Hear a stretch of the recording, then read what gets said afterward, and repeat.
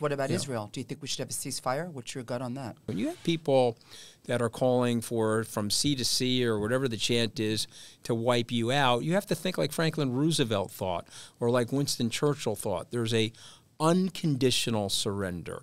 Do you think we could have called a ceasefire with the Nazis? Okay, you can't do that, okay? It's terrible. Now, what's different about today is we can see the physical destruction instantaneously, and we see the civilian deaths.